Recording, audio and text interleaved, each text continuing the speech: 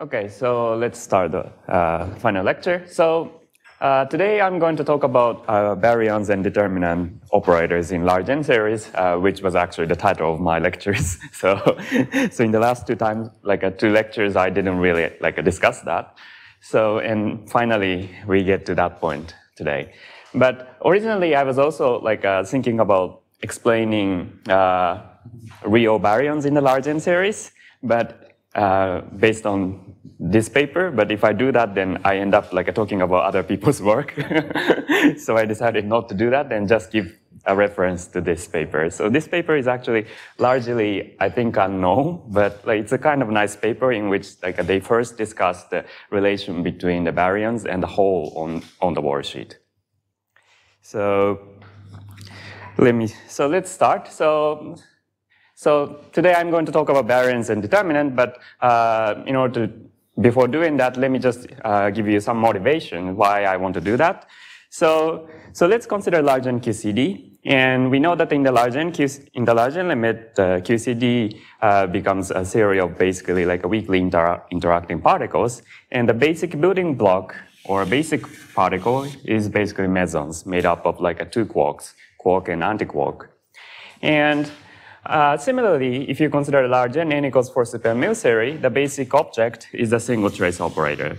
And the reason why you have a trace rather than something like bilinear is basically because in N equals 4 super mils, all the fields are in the adjoint representation of the gauge group, whereas in large N QCD, you have fundamental representation. Of course, in the QCD side, on the QCD side, we know that there exists yet another important excitations of particle, which is basically baryons, which is like a color singlet made up in this way. And similarly, you can also define the analogous object on the N equals 4 super mil side. And because you only have adjoint representation, this is the a closest analog that you can have. And this is basically up to some trivial factor, it's actually determinant of this matrix Z, where Z is some complex scalar in N equals 4 super mils. So let me now give you why determinants are interesting in N equals 4 super mils. So the first reason why it can be interesting is that as I just said, it's an analog of the baryons. And baryons are actually hard to analyze even in a large N limit, so it's kind of nice to develop some techniques to analyze the analog of the baryons. And another reason why it can be interesting from the holography point of view is because it's ideal probe of the spacetime, especially ADS spacetime. And the reason why it's nice is because of the conformal dimension. So the conformal dimension of the determinant operator is of order n because it's made out of n fields, and which is much larger than 1, but it's much smaller than n squared. And because it's much larger than 1, you can treat the dual particle, the particle in ADS dual to this operator, to be some classical particle and localized and moves along geodesics. So the reason is because the Compton wavelength of the particle is much smaller than the ADS radius. On the other hand, because it's much smaller than n squared, it doesn't back react. It doesn't deform the geometry. So in this sense, potentially this determinant operator can be a very nice probe of the ADS spacetime. And more generally, anything that scale like this can be a very nice probe. And this scaling is the scaling that you expect for the D-brane in ADS. And indeed, actually, previously people studied observable which are dual to D-branes in ADS with the purpose of like a reading of the metric of ADS spacetime and like a trying to analyze the locality. And for instance, there is a series of work by Frank Ferrari, starting from around 2013, in which he kind of tried to analyze the various D-brane-like probe in gauge series and try to read off the metric of the DO spacetime. And in addition, there is also some attempts to understand the interior of the black hole. Let me just mention this paper by Horowitz, Lawrence, and Silverstein in 2009. So in this paper, they basically considered the D-brane, which is due to the Coulomb branch of certain n equals 4, well, n equals 4 supermills in certain background, and trying to read off, trying to understand like what is happening in the interior of the black hole. So there was some attempts for that as well. But I should emphasize that so these are basically motivation why determinants are very interesting, but at the same time, determinants are very difficult. And even in the large N limit. And that is, you can actually see that by just looking at the computation of the two-point function. So let's first talk about the computation of the two-point function of single trace operator. So at tree level, basically, if you want to compute a two-point function of single trace operators, then you just need to do this like a plenary contraction, which is like this in the double line notation. And if you want to analyze the like a loop correction coming from, say, like a gluon exchange, then we know that all we need to compute is the gluon exchange between nearest neighbor propagators, because if the gluon connects the non-nearest neighbor propagators, then you get the non-planar diagram, which is suppressed by 1 over n. And this gives you coupling square because you have two vertices, and then you increase the phase by 1, so you get this factor, which nicely combines into the 't Hooft coupling, which is finite in the large N limit. On the other hand, if you consider determinant operator, then what you have here is like a gigantic object which is contracted with the Epsilon tensor. And even for the tree level, the contraction is complicated. You can well, if I were to draw some picture, it's going to be something like this. Yeah, because Epsilon tensor doesn't know about the ordering. It's basically antisymmetric.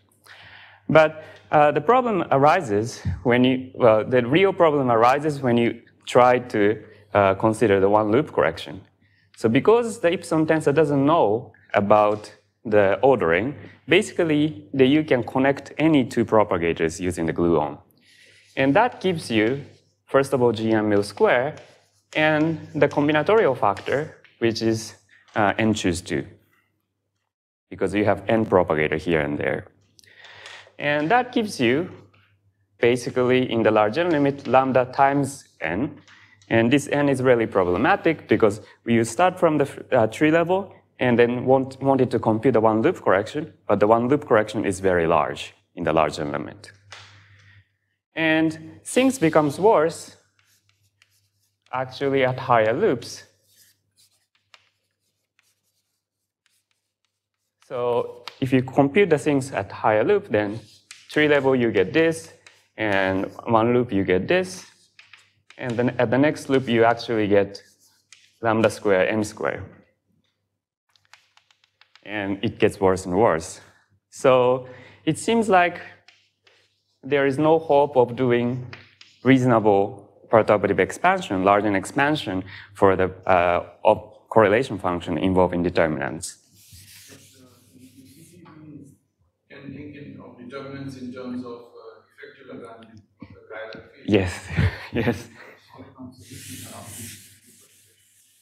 Right, exactly. So that's where I'm going to get, actually. So naively, if you look at the structure, then you might say, okay, there is no hope, but it's actually not true. And that was explained for the case of baryon by Witten. And for the case of determinant operators, it's discussed by combinatorial argument by Aharoni and his collaborators. And what is happening is actually exponentiation. So although if you just naively do the perturbation theory, you have something like this, but it turns, on general grounds, you expect that this actually gets exponentiated into something like this. And it is actually not the original series, but this exponent that has a nice, reasonable lambda expansion, where lambda is the Tofut coupling. And so this was, as I said, this.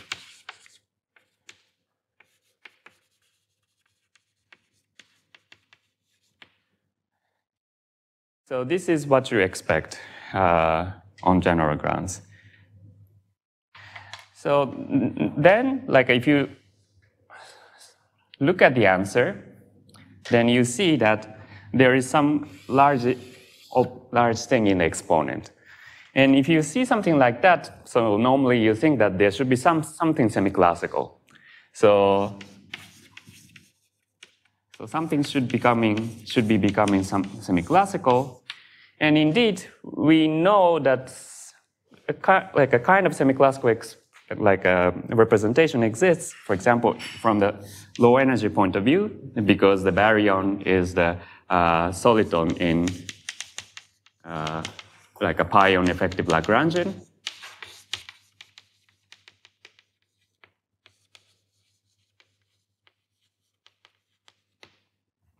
And we also know from holography that determinants or baryons are typically given by D-branes. And D-branes become semi-classical in the, or classical in the large n limit. So indeed, we know from these effective or dual description that things become semi-classical or classical, but it is not obvious how we get these semi-classical descriptions starting from the field theory, say from n equals 4 super m-mils. And the goal of today's lecture is to derive something that becomes classical from n equals 4 super m-mils. Spirals we have built in. So usually consider some n plus 1 yeah. and try to understand for 1. Right, right. So what is there a corresponding statement at the level of gauge theory? At the level of the determinant itself? Like the perturbation of the determinant is easier to understand as a part of the larger expansion.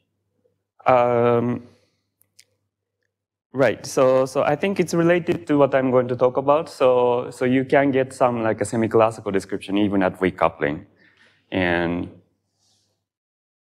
yeah.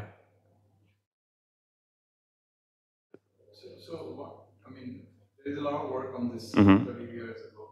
So what you do actually in QCD type of problems is that you don't really discuss the determinant in terms of the gauge field, which is the microscopic ultraviolet increase of freedom, but the determinant in terms of the chiral field actually. And in a sense, the chiral field forms the mean field in which you want to fill up the Fermi levels. So that was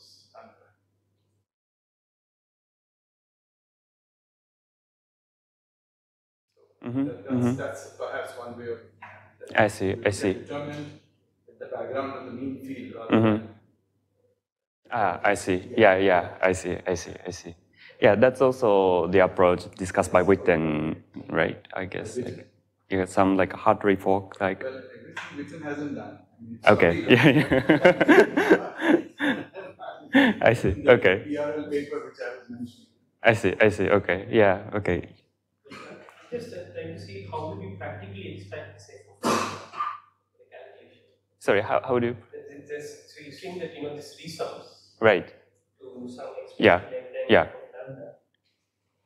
At a level of calculation, you have to extract out the safe of. If you want to see this calculation, so is it like like I can consider gauge theory with n+1, then take a ratio to the theory of n, and see that has all the n's cancelled out. Is that I mean, how do you arrange it? Okay. In some sense, it's close. So I rewrite the Okay. Basically, yeah. This is what I'm going to talk about. Yeah. All right. So let's talk about the computation. But before talking about the computation,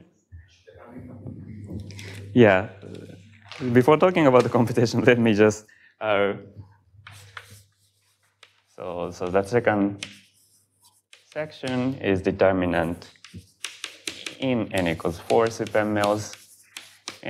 But before talking about the computation, let me just give you a brief review of n equals 4 supermils, and to make sure that everyone is on the same page. So n equals 4 supermils is maximally supersymmetric gauge theory in 4D. And then because it's maximal, and in 4D, it actually has 16 supercharges. And in addition, it turns out the theory is superconformal, and it also has a 16 superconformal charges. And there is also R symmetry, which is basically like a global symmetry, or the flavor symmetry, and which is SO6, which is basically isomorphic to SU4.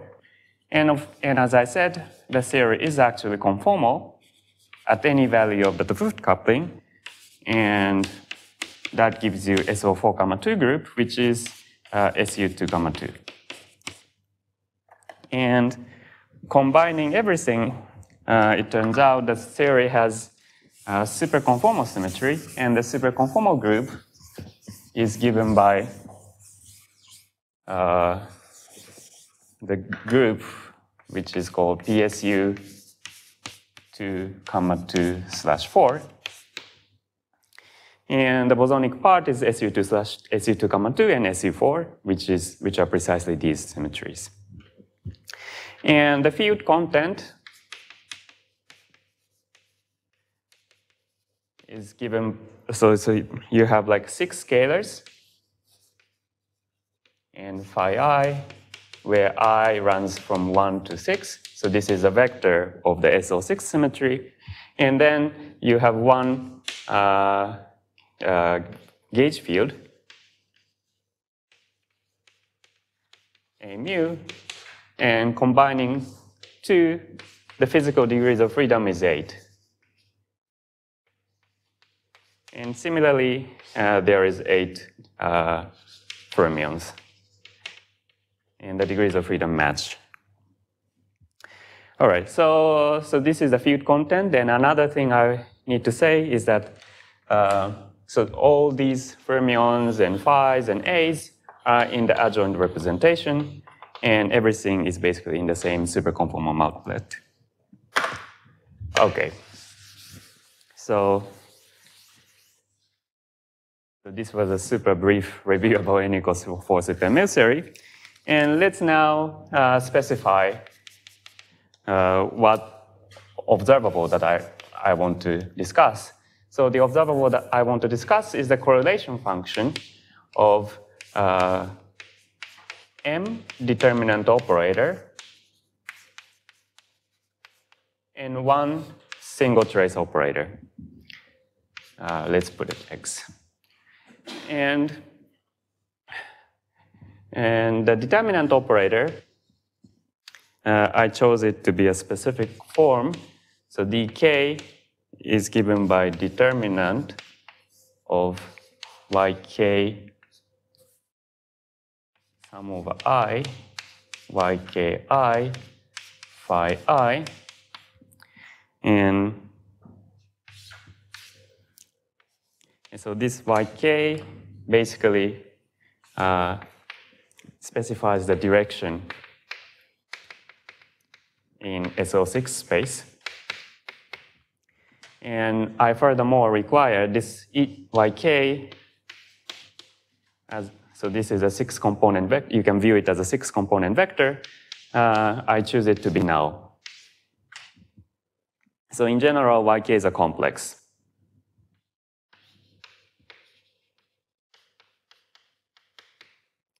And if you choose this, impose this condition, then you can actually show that this dk is a half BPS operator. And because of this, it preserved half of the supersymmetry, and because of that, it actually is protected, by which I mean the dimension is given by n at any coupling. Okay, so and the last operator, this O, is the single trace operator. And in general, it can be arbitrarily single trace operator, but for simplicity, I take it to be a single trace operator made out of just scalars. Sorry, IL.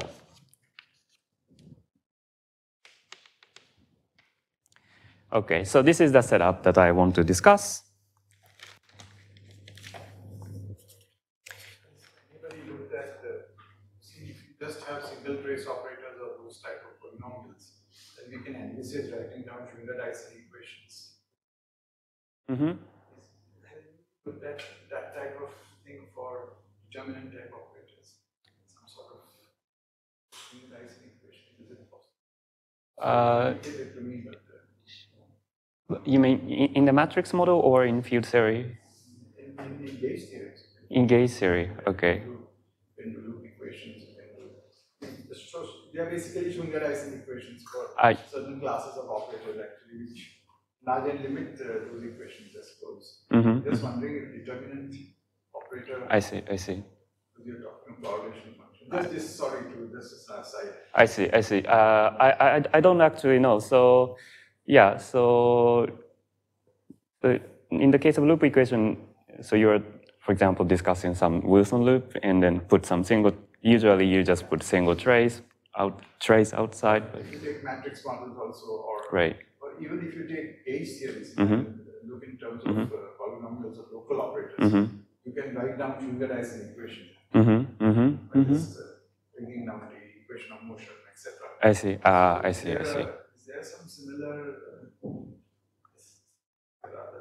I don't know any literature on that. Yeah. Random matrix theory is understood how we can. Just larger random matrix, Gaussian random. But that's discussed, determinant operator and like when. So what happens? Let's say I ask for determinant n for k. What was the expectation that you would? Let's see. You just exponentiate it. Yeah. As e to the k and trace log n. Then use the usual. It will be like deforming the action. And then use the usual saddle points. Yeah. Okay, so you use the saddle point and we just calculate. We know place n to the power k. Yeah. So it will be like a complex, it will be a ugly looking potential log n, Yeah. Right down. The fact that you are calculating determinant is just n things. That's why it shifts it. That's why, because it will that's why you exponentiate. Because you'll get e to the k times trace log of this thing. So it will shift it. Then find a new row. Okay. If you have enough of them. Yeah. If k is order 1, it doesn't shift. If k is order 1, it doesn't shift. If it's order n, then it will shift to some point. So it's a Gaussian matrix model becomes a non-Gaussian matrix model if k is order 1. Right. Yeah. Yeah. Yeah, actually, yeah, that's also related to something that I will probably discuss today. The single trace can be non-PPS, yes, it can be non-PPS. But the computation you can, in principle, do at loop level as well, but for simplicity, let's focus on how the computation goes at tree level. And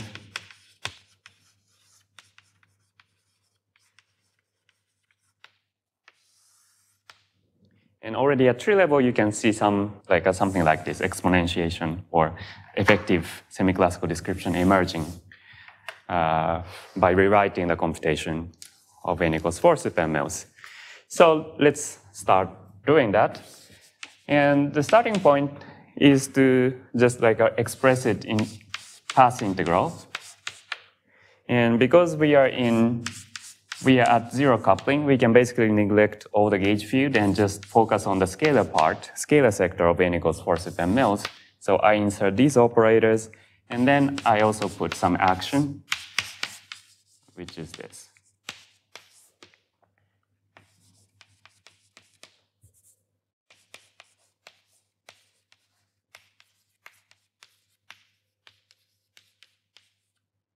And index I is summed. Okay. Now, I'm basically going to perform a very similar trick as the one I did yesterday. So the trick that I'm going to use is, again, integrating in-out procedure. And the first step is, because you have determinants, it's very natural to introduce or rewrite it in terms of fermion integrals. So K runs from 1 to M. And then, so this fermion is zero-dimensional fermion.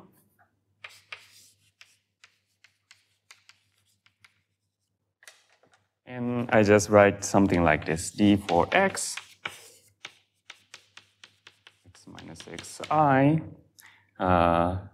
So using the notation of yesterday, I'm going to write it in this way.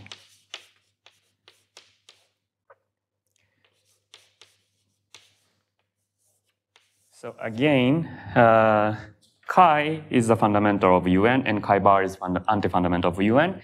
And I'm contracting indices, UN indices in this way, and I'm not writing the UN indices and just use this notation. Okay, so now step 2. So here I integrated in fermion, and in the step 2, I integrate out n equals 4 fields. So again, because we started from Gaussian action and we exponentiated this phi, so we basically just need to complete the square in order to integrate out phi's. And that can be done in the following way. So let's see. So step 2.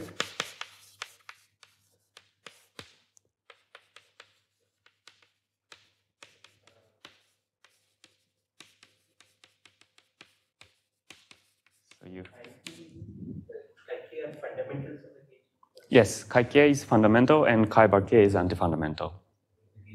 Yes, of the gauge group UN. Right. So the idea is to write this part. You will assume that the gauge group is always SUN or US. It actually doesn't matter here because normally, when you discuss baryons, it really matters whether the gauge group is SUN or UN. But in n equals 4 super-MLs, all the fields are adjoined. So U1 acts trivially to all the fields. I mean, it's not SO. Right. Yeah. Okay. It's not. Well, yeah. It's not SO. In the case of SO, you can also define Pfaffian operator. Yeah. So then the chi should be measured. Yeah. So here you're not worried about that. Right. Exactly. Okay, so yeah, let's see. So the action that I have here, so this part of the action, you can also rewrite it in a trace form by just putting brought to the right, and that gives you this expression.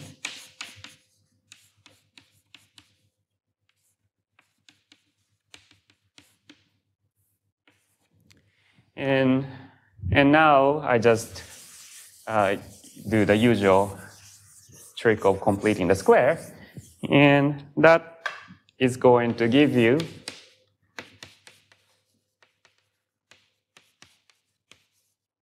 this expression.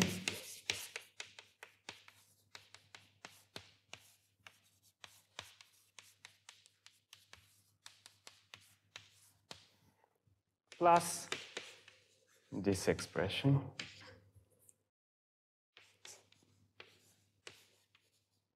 So I choose SI. Yes. What happens to other fields in this? And there's also 5/4 coupling. Right. So right now we are at tree level. Okay, so you're saying all the other guys. Yeah, lambda to-fifth coupling is 0. So that means you ignore the Right. commutator square. Right. So okay. So this chi only couples to phi. It doesn't couple to fermions.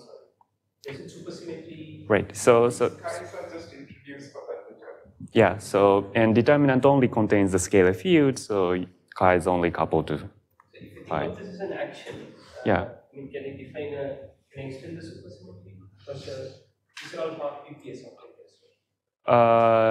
So determinant operator is half BPS, but Why not? sorry, for now, why? Yes. So the statement is that this whole theory with this deformation is a supersymmetry. No. Each of them will break a different supersymmetry. Right. Oh, okay. And I'm inserting a determinant at various different positions. So yeah. What is this?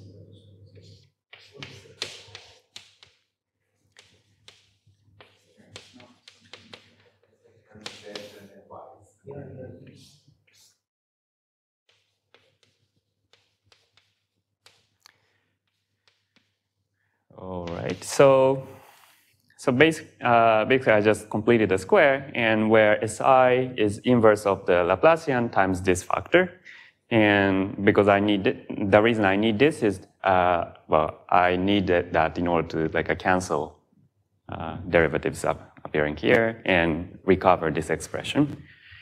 And of course, this can be just solved, like a inverse Laplacian acting delta function gives you, well, if you are careful about normalization, then you also have like GML square here, and then you have x minus xk square over yki times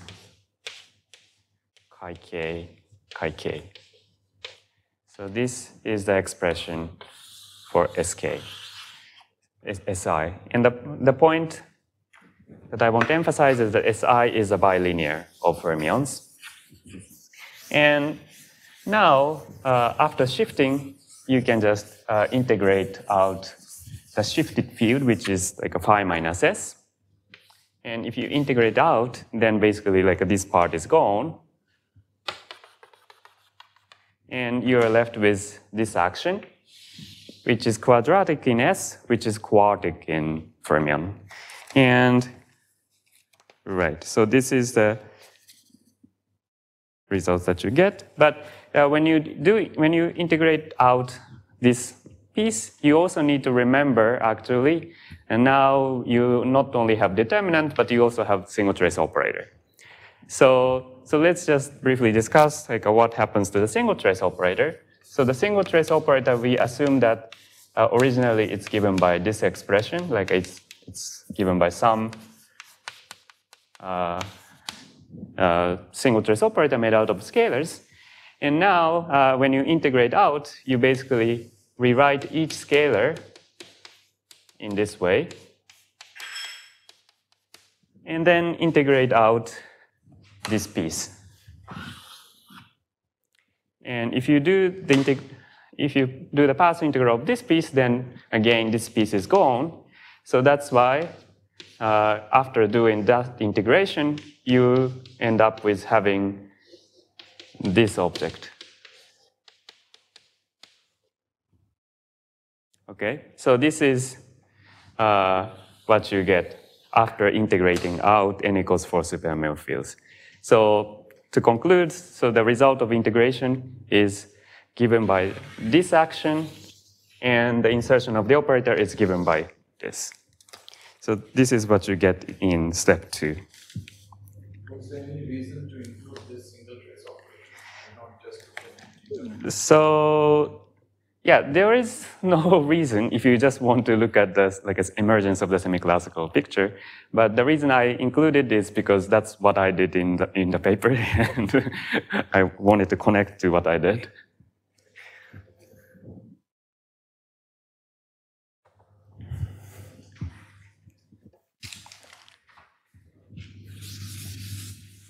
So, but actually, yeah, you can see something nice happening if you also include a single trace operator. And there is some emergence of something like matrix product state, which I'm going to talk about.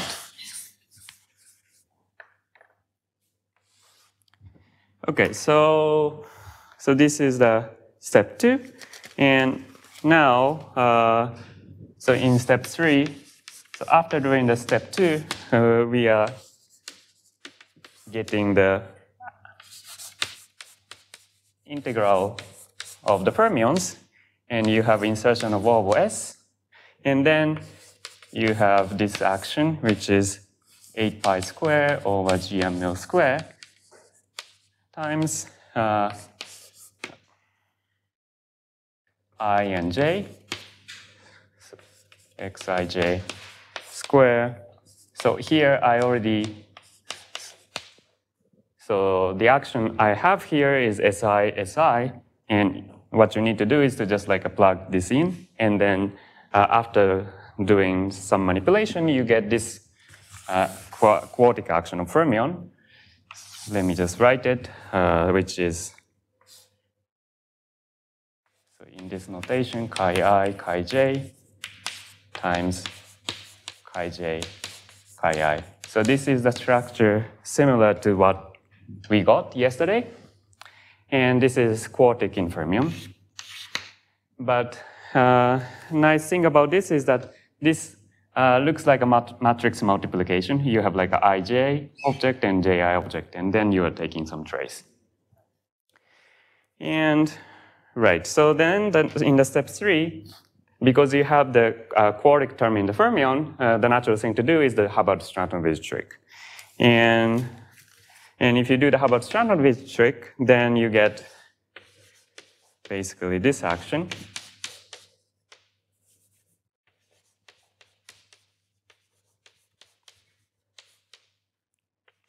And most importantly, if you do the Hubbard-Stratonovich, typically this prefactor gets inverted.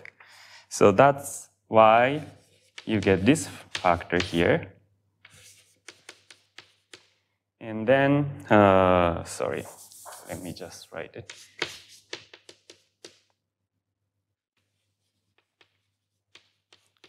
Pi square rho ij rho ji plus rho ij hat chi bar I chi j, and this rho ij hat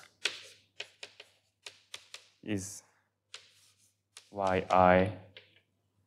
yj over xij square times rho ij. So this is just to absorb this factor. Okay.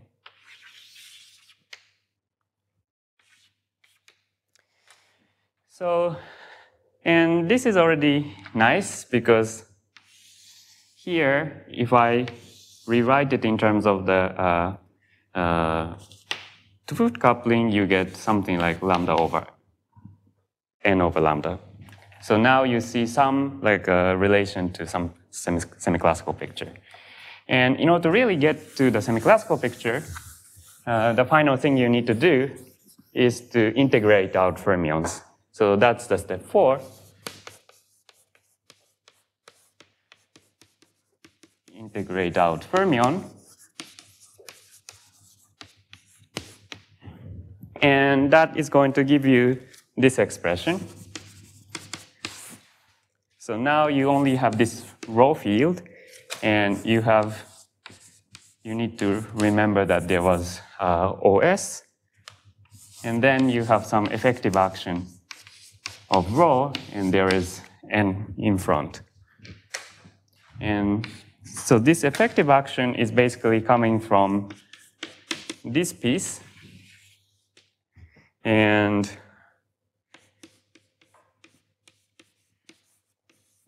the one loop determinant coming from integrating out fermions. But the point is that, again, there is actually, sorry, this is this. There is hidden UN index, and there are actually like n fermions for each index I and j. So if you integrate out fermions, you get a factor of n. And that's why there is an overall factor of n here. And the result is given by this expression. Okay, so this is the effective action. So on the other hand,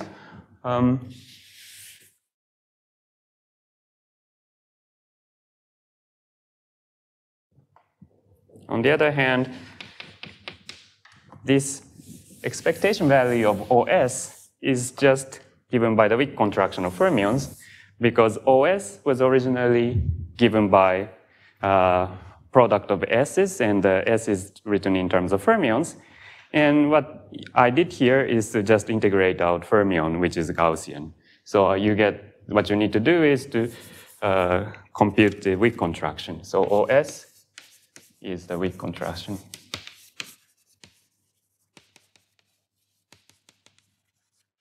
Pi's. And using the propagator, which is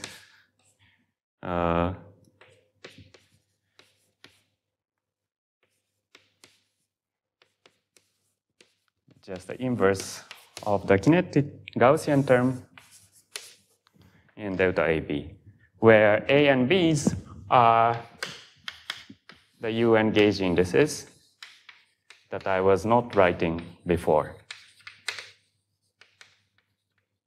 So this is the weak contraction. And so this basically already gives you that something semi-classical is really happening here. And what you need to, because it's now n is very large, what you need to do is just like take a variation of this action and then find the saddle point. And one interesting thing is that this trace of m is not the trace of original UN, but the trace of m times n matrices, because rho ij and each index I and j runs from 1 to m, which is basically the number of determinant operators. So here you are seeing some like emergence of new matrix gauge or matrix-like degrees of freedom. And so, but if you really want to compute this correlator, you also need to know like what kind of expression you get for this O of S. But so let me just briefly explain. Yeah. M becomes very large. N? Then you N. Yeah. Then maybe the semi-classical method will not work. Right, exactly. So M becomes very large, you get another like a Yang-Mills like expression, yeah. So, right, so this only works as like in the regime where D-branes is probe. And of course, strictly speaking, what you've done will go through for right. ordering, but the interpretation of it is that it will be formed. Right. From the Yang-Mills side, this is the answer. Yeah, so didn't use. So this answer is okay, but you cannot take the saddle point. Yeah. The exactly. saddle point will be deformed. Yeah.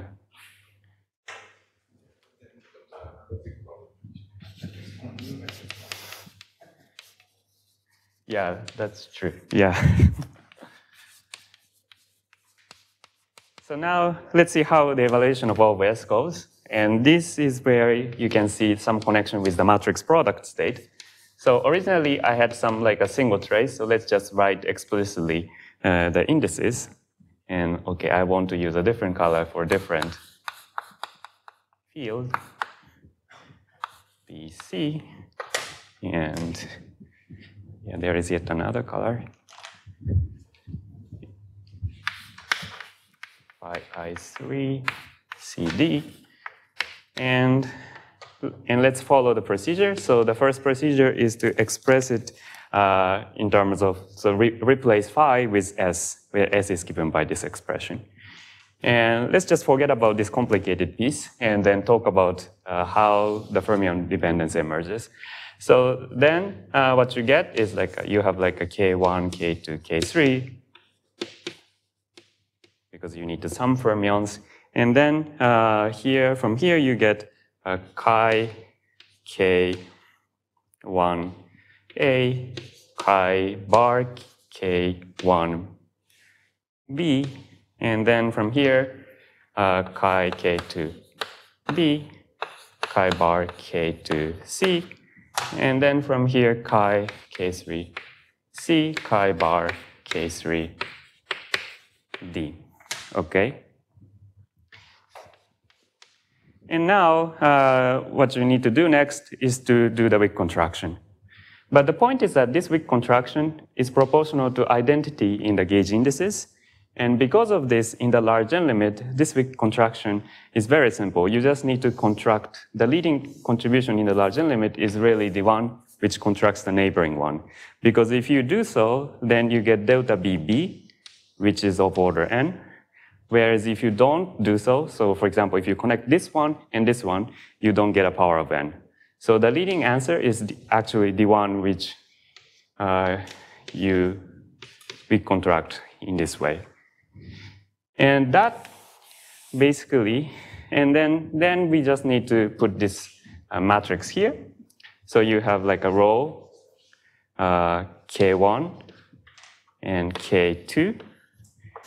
And row, so inverse, K2, K3, and then row, K3, and something.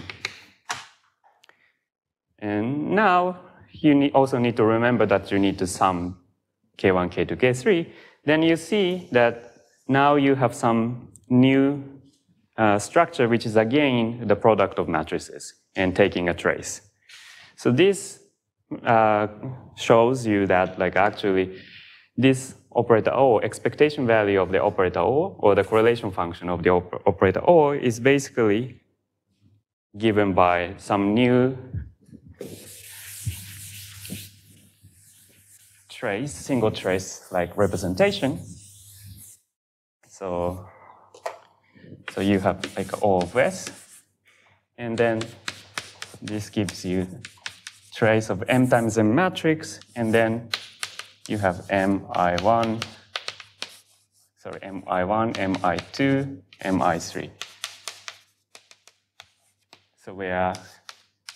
So the rule is that if you had phi I1, that's going to be replaced by some matrix MI1, and this MI is roughly, if you carefully keep track of Y dependence as well, then what you have is this.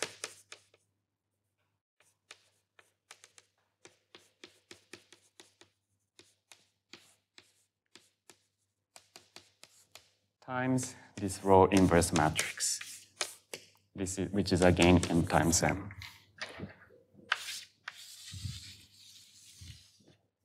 All right, so this is the expression that you get. So this is actually a little bit interesting. So originally, you had some single trace operator, like a trace of phi I1, phi I2, phi I3, and you wanted to evaluate that. But what you found is that expectation value of that is just given by a trace of some like a constant matrix. So this is in a sense a little bit similar to what people call large N master field, although the setup is slightly different.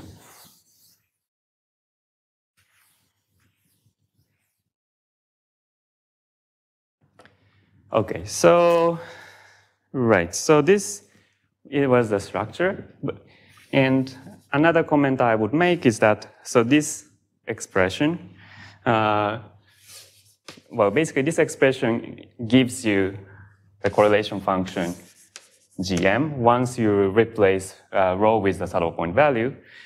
And so this GM can also be written as some inner product between operator O, between the state that describes the single trace operator O and the matrix M. And the state which describes matrix M is defined in this way. So you have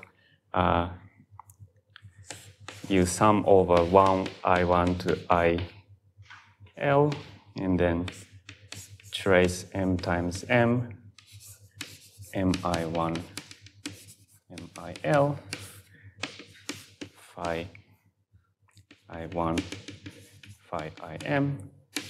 And then for O, I just take phi I1, phi IL.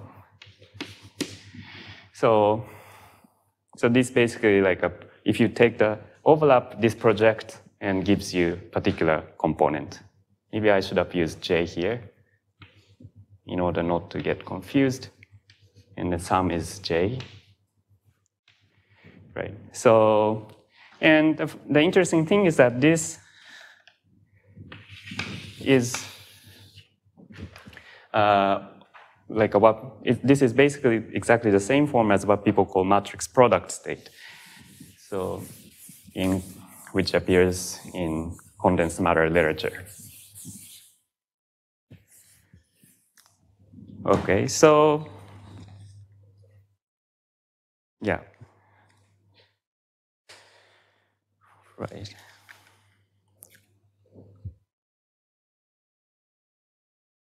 And so this is what we got, but let me just give you another physical intuition of the procedure that I just described.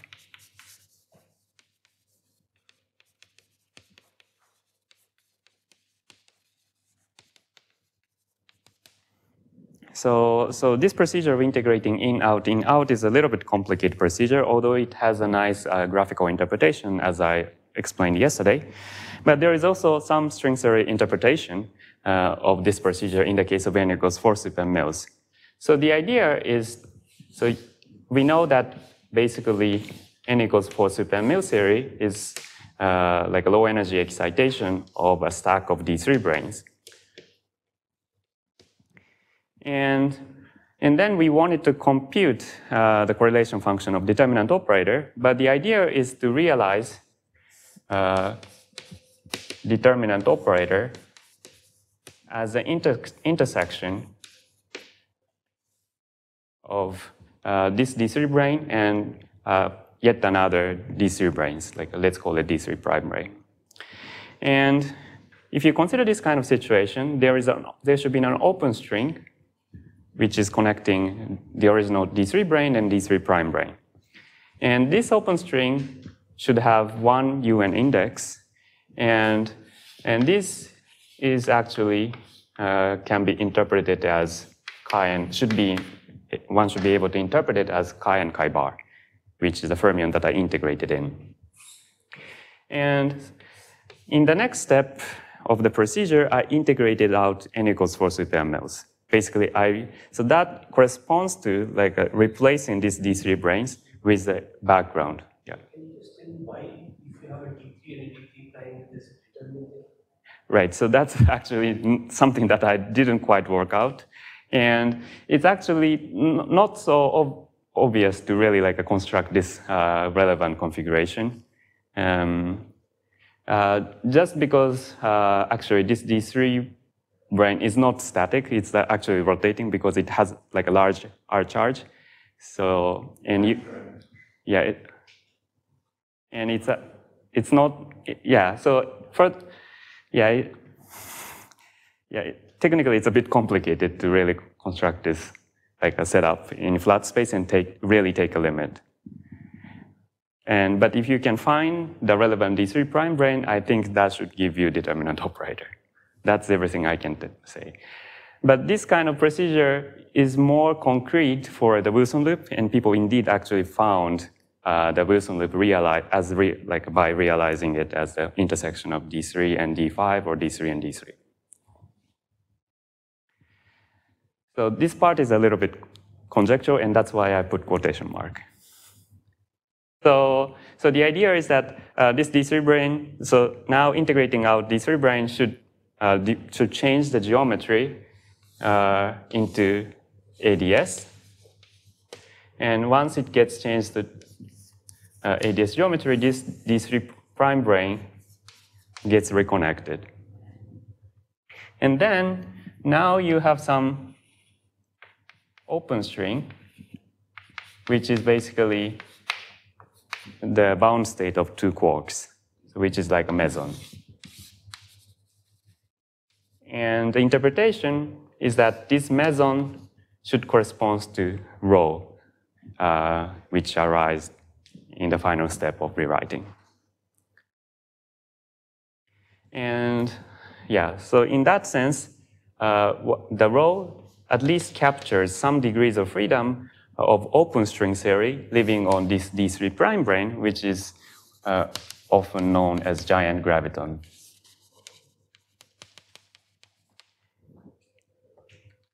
Is the baryon computation? Sorry? What is the baryon? Baryons must have... Yeah. Right. Baryons, yes. Right. Yeah, but I guess one needs to specify like a specific setup in order to talk about that. Yeah. I think ND brains to have described, like you had n quarks. Mm-hmm. I mean, here you have an n quark and p quark. Right. You mean, okay, I see. And then you have n of them. Right. You're talking about the M baryons, the ones in the M and M of UM baryons. Are you talking about those are the original baryons? That's what those were the D3 prime. Those were the D3 prime, the determinant operators. Yeah. Those were the original. This is what I'm not understanding, how you can identify a determinant operator with So, right, so that's... soliton of the Einstein equation. Sorry, so You need to have lots of them.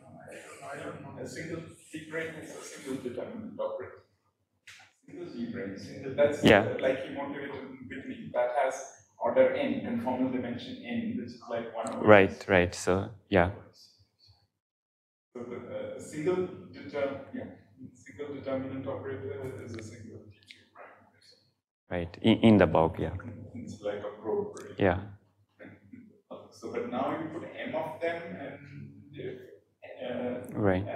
So he has put m of them, and now he has this theory of this mesons. Yeah, so that was the interpretation, and okay, so is there...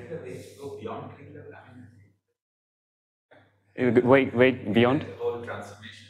Can you keep track of the interactions? Well, the only thing I can do is perturbatively keep track of interaction. Essentially, the idea is to just bring down interaction, single trace term, and then just do the same analysis. So it hasn't been done. You did the integrability analysis. Yeah, we did the integrability, but actually we did also compute some one loop and two loop computation, but my collaborator decided to use different methods, so we actually didn't use this method. So yeah, so actually the one loop part is not really done, with this method.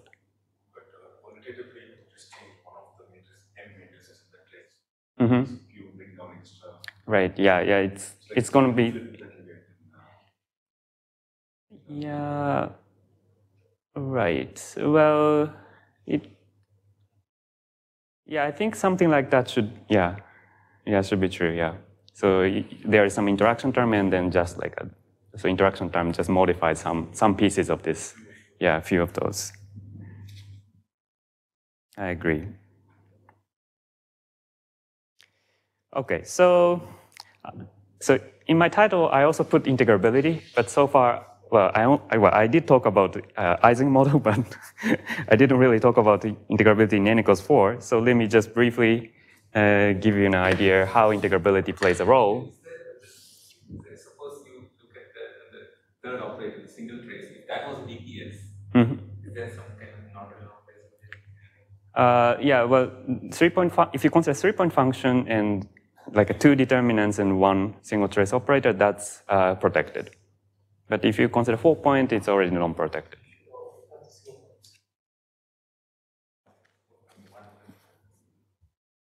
Okay, so there is also like a protected higher point function configuration, but in that case, you carefully like choose like a wise. Yeah. Yeah. Well, there are also no extremal ones, but yeah, which is more like a chiral algebra sector. Okay, so the final topic, relation to integrability. Yes? Can you see what happens with perturbative analysis? Right. But for example, like what happens is, theta. You mean theta term? Theta term. Does it affect this? Well, because I'm in user to fifth limit, at this level, I don't think you see theta term. But let me see. So because I worked at tree level, so you can in principle try to do this procedure for finite n rather than infinite n, and then maybe you can try to see something. But yeah, you need to do a bit more anyway. Can we understand what happens, or more like what happens with S2 That's a bit hard question because I'm in the like a large limit. Yeah.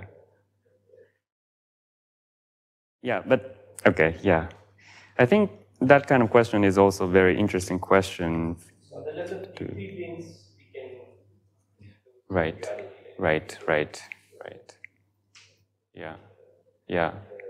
Yeah. Indeed. Yeah, I agree. Yeah, and also I think it's an interesting question to analyze baryons in, say, like a Chern-Simon vector model, for example.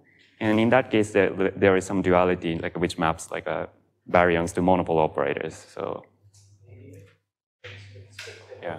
Makes you need one epsilon sizes. Yeah.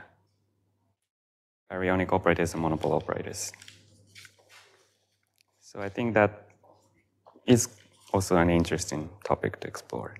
Okay, so let's discuss the integrability. And in order to discuss the integrability, I talk about 3-point function. But let's try to be specific. So I choose D1 to be first determinant operator to be determinant of z plus z bar plus y minus y bar. So this is a particular choice of y vector, and z and y is a complex scalar.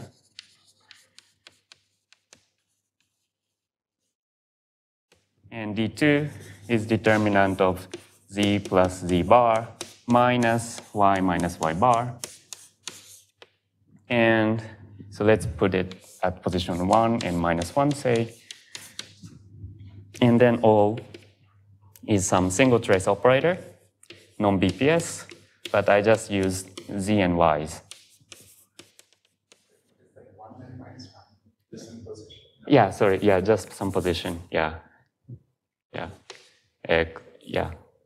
1 minus 1. So it's in some plane and then. Okay, so the reason why I chose this particular kinds of single trace operator is because there is a nice mapping between this single trace operator and the spin chain, which is kind of well known. So the idea is that if you map this Z to upspin and Y to downspin, then you can formally regard this as a state in the spin chain. Of course, at this level, this is just a rewriting, like a formal rewriting. But what is nice is that people found that the dilatation operator at one loop acting on this sector of the operator, so dilatation operator acting on this sector of the operator can be actually identified with the very standard Heisenberg spin chain Hamiltonian.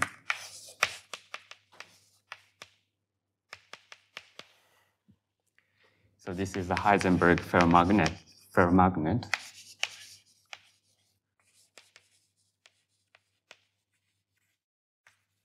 Yeah, I probably need minus sign here.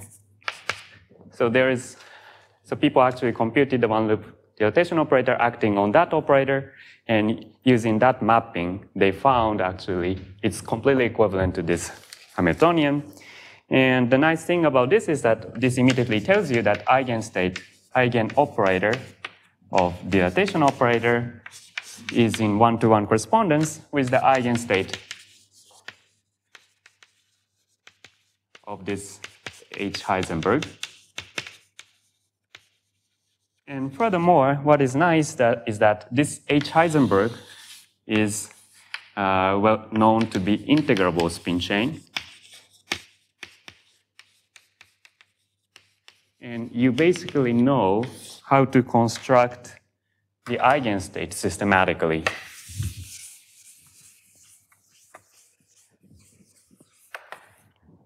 And I'm not going to go to the detail of how to construct the eigenstate.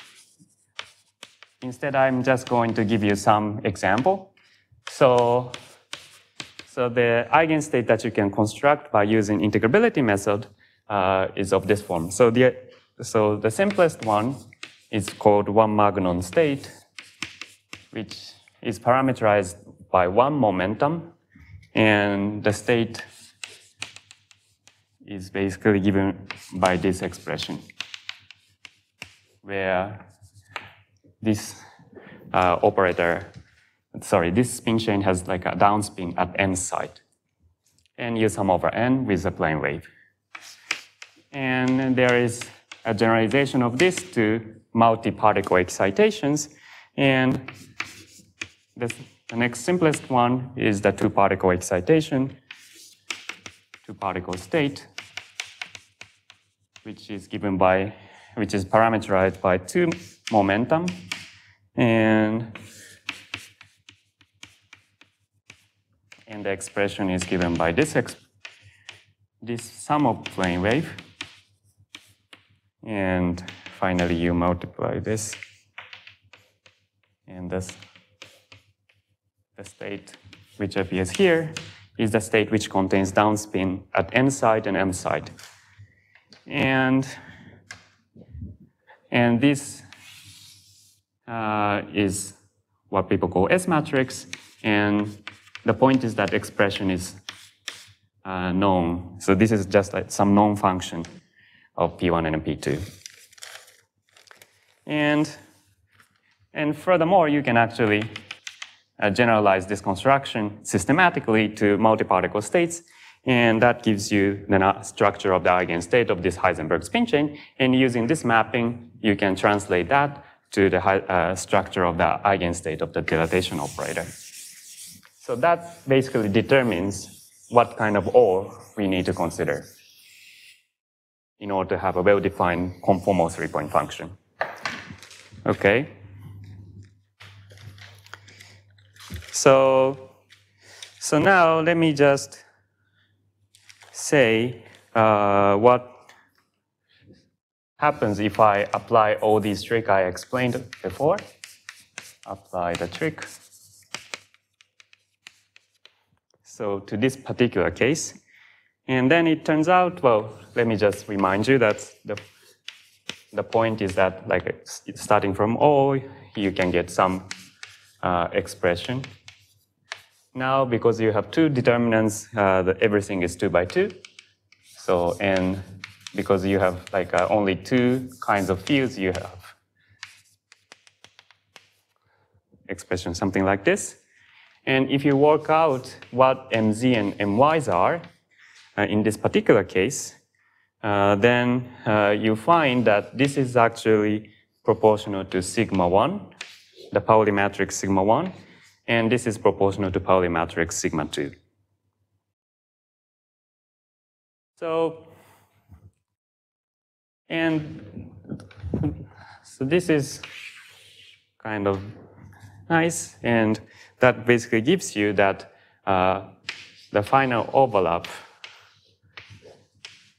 can be, so final 3-point function, G3, can be expressed in this way, where M, I now use the spin chain representation.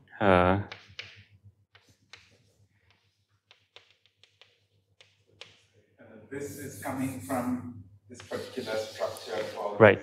Z plus Z bar. Yes, yes. That's what right. So, yeah, so roughly speaking, so what I had here is diagonal matrix of y's times rho hat. But in this case, diagonal matrix of rho hat becomes this.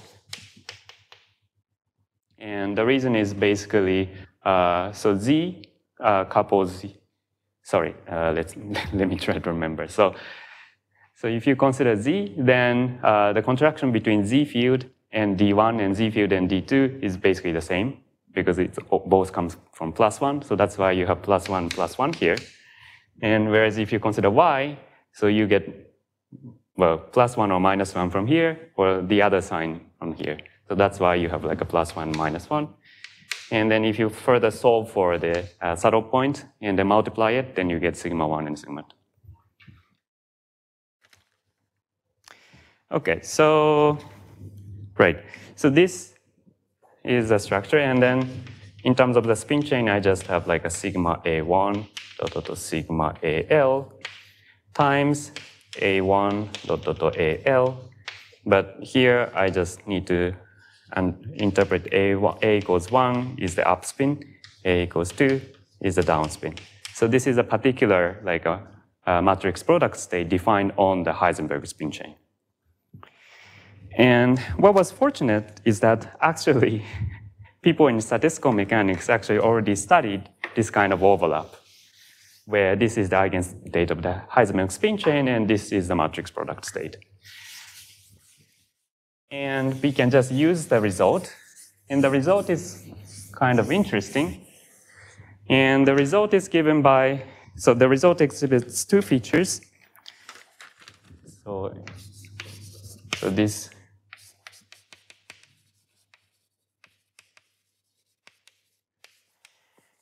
the first feature is that the result is non-zero only when, so this eigenstate takes this form, P1 minus P1, P2 minus P2, and dot, dot, dot. So the result is non-zero only when the eigenstate is in a sense parity symmetric by itself. And the next thing is that the final result is given by some simple expression like this, and times square root of determinant G over determinant G plus, sorry, G minus, and sorry, this US is what's called rapidity variable, which is related to the momentum in this way.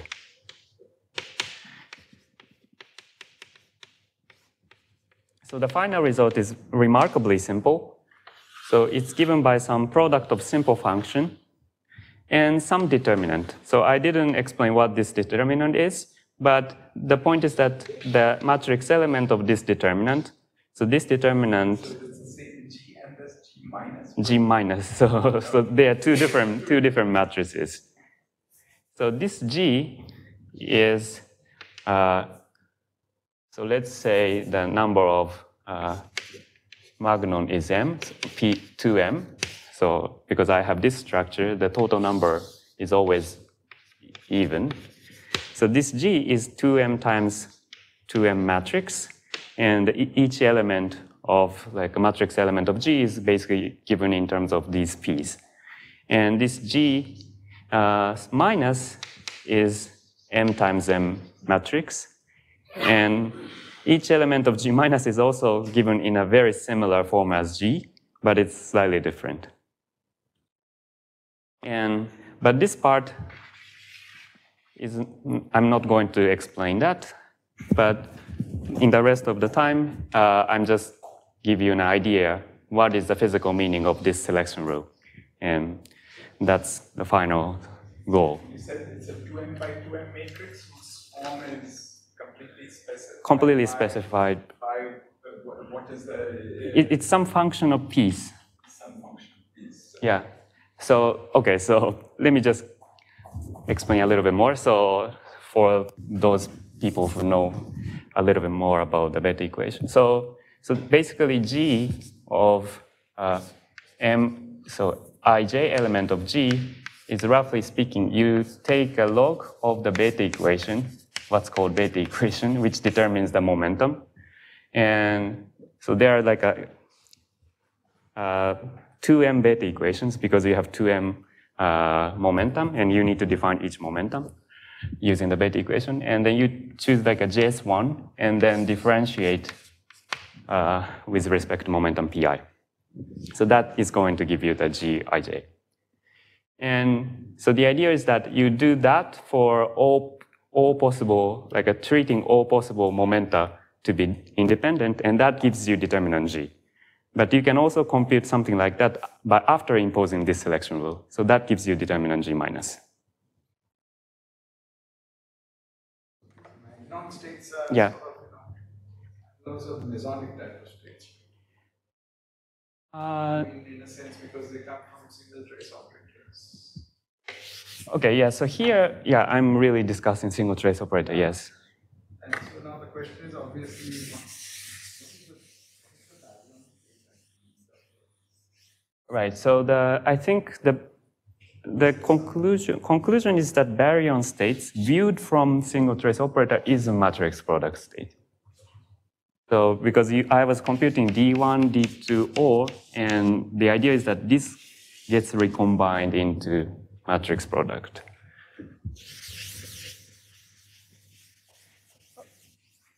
All right, so let me just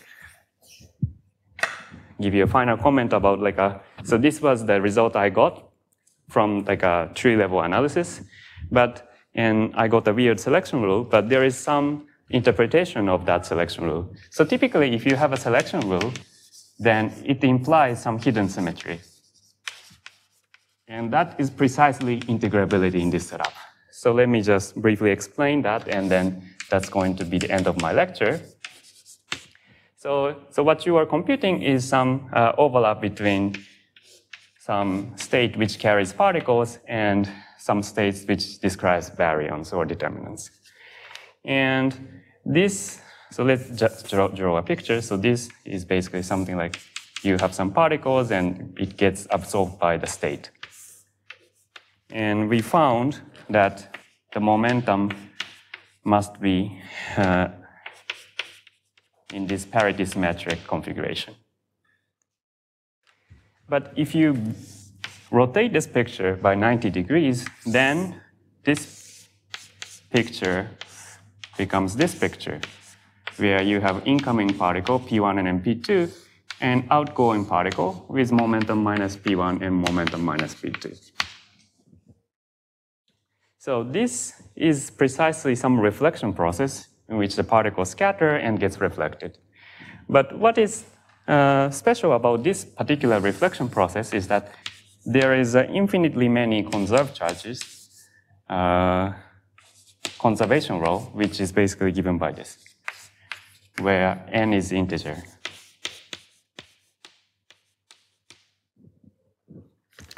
Right, so of course, and so this is always true as long as you start from that particular setup which satisfies the selection rule and then rotate the picture.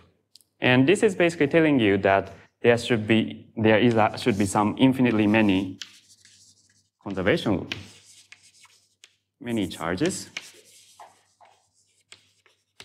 And the scattering process with this kind of, so this boundary scattering process with this kind of infinitely many conserved charges is called integrable boundary condition, and which was discussed by Ghoshal and Zamolodchikov. And you can actually argue that if you have this infinitely many charges, then there is a nice consistency relation that you can write for this scattering process, which is like this. So you start from 2-2 scattering,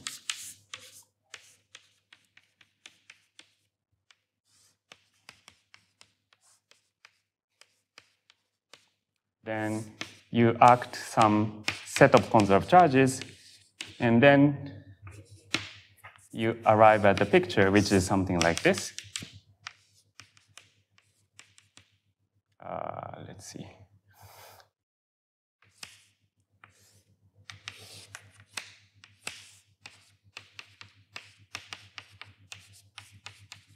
So first of all, this boundary scattering can be factorized into like a one particle boundary scattering.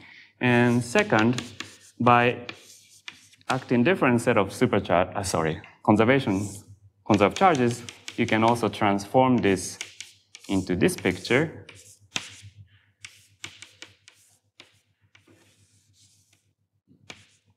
And because what I did is just act the symmetry generator, so these two processes must be the same. So this gives you, so maybe this is one, I guess. Yeah, this is what's called boundary and Baxter equation. And this gives you a very, very strong constraints about what this boundary scattering matrix is. And in the case of n equals 4 super-Mills, we already know what the bulk S matrix is. So we can just use that input and determine the boundary scattering matrix completely. And that basically allows us to go beyond like a weak coupling and one loop. And you can actually determine what this boundary scattering phase is at finite coupling. And using that, you can use like a thermodynamic beta ansatz and various tricks, which is by itself a little bit non-trivial, but I'm not going to talk about that. Then finally, you can get finite coupling.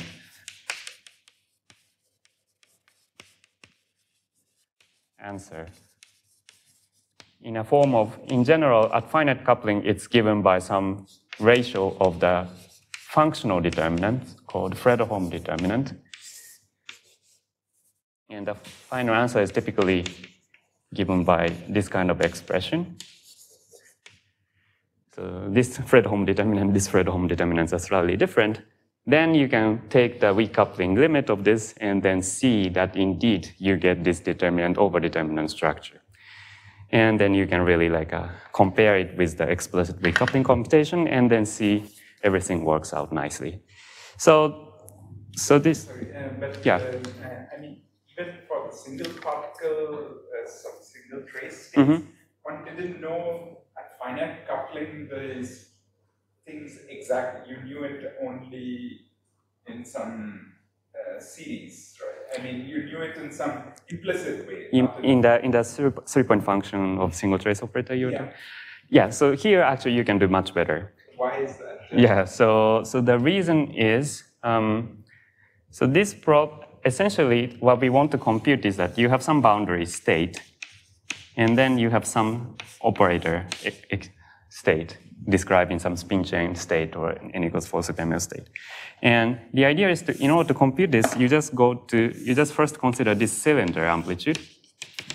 in the limit where this length is very large. So in the limit where this length is very large, this gives you, gets factorized into the overlap between boundary state and ground state square times this propagation factor. And so this is just like auxiliary length, and this length is the real length of the operator. And so this configuration, if you view it from the open string side, is just the thermal partition function in the some thermodynamic limit. So that's why you can actually use what's called TBA formalism. So basically, you just need to sum over all possible states, and by like a labeling states using like a density of particles. So the idea is to, originally you have sum over all possible open string state, but that gets converted into some path integral of the density of the particles. And if you can also write the effective action of this, and then you see explicitly that this effective action have a factor of R, which becomes like which can be evaluated at the saddle point in the large R limit. And if you take the saddle point equation of this effective action is precisely what's called TBA equation. But the saddle point itself actually doesn't give you this overlap, because if you choose the saddle point and plug them in, you just get this exponential factor. And in order to compute this prefactor, you need to compute the one loop fluctuation around this saddle point. And that's precisely why you get something like Fredholm determinant. And that gives you the overlap between boundary state and ground state, which is the BPS state. And starting from there, you can do analytic continuation and get the excited states. So this part is not completely logical, but there is some prescription to start from ground state expression to the excited state expression, which was developed by Dore and Tateo. And if you go through all the procedure, you get some modified Fredholm determinant and modified Fredholm determinant here. Yeah, I wanted to know, I didn't follow everything, but does this mean that, were you saying that you can get that S effective that you had written down at tree level, the S effective itself you can get for all lambda? Right, so S effective, I didn't talk about it at tree level, so this S effective is completely different. Is that different from the S effective that you wrote, trace rho square plus? Yeah, because in that case, S effective was multiplied by N. Here, it's only multiplied by R, so it's really like a two-dimensional quantity. This answer is coming from some but there's no interpretation. So you don't see the other open string. Right, so this, so. It's very tempting to identify the other open string description with this one. Okay. Yeah, that's a good point, because from the field theory point of view, this boundary state is basically, as I was saying, was coming from like a two-determinant operator, which creates some geodesics in ADS. So this setup is really the setup of the 4-point function of the determinant operator, and in which like some single trace is exchanged in the middle. So from that point of view, it's very natural to talk about the open string, which connects this D brane and this D brane. And indeed, it's very tempting to interpret it in that way, but at this moment, I don't know how to make it precise.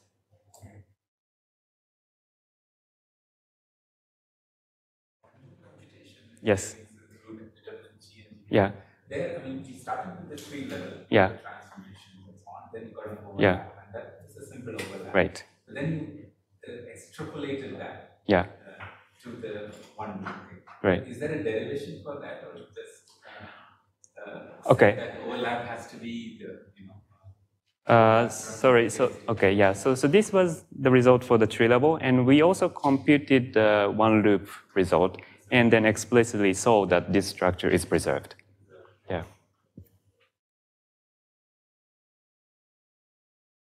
You're this side. Okay, yeah. In terms of some Solomon scattering problem. Right. So, right, so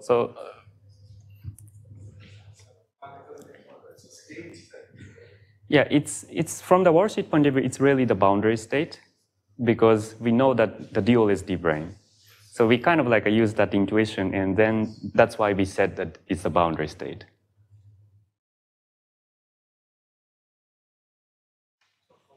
Matrix product state boundary state of d-brane. Right. So one could say that this matrix product state is the weak coupling expression for the boundary state for the d-brane. So you would expect that as you do, as you take into account finite proof coupling, Right. Yeah. It will slowly become the right. And at large proof coupling, it becomes. Yes. Yeah. Yeah. It's really the boundary state. And that you can see in this integrability. Okay. So one thing we did check is that you take this expression, you determine what the reflection factor is, and then go to the strong coupling. Then it really becomes the reflection matrix for the Neumann and Dirichlet boundary condition, which is a kind of like a reasonable from the fact that it's a d-brane. So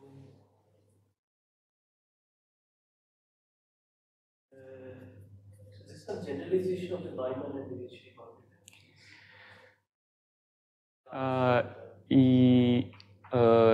Yeah. Well, it's right. It's in some sense, yes. Yeah. It's just a standard d-brane, but it's just complicated because it's in the curved space.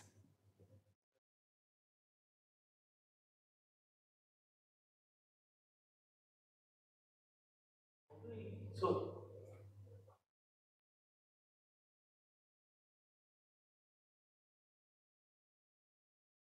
there is no way to derive the matrix product state itself from string theory, because it's in a very statement about string theory in a very curved. Sorry, the matrix product state to string theory. Yeah. So in some sense, it's yeah.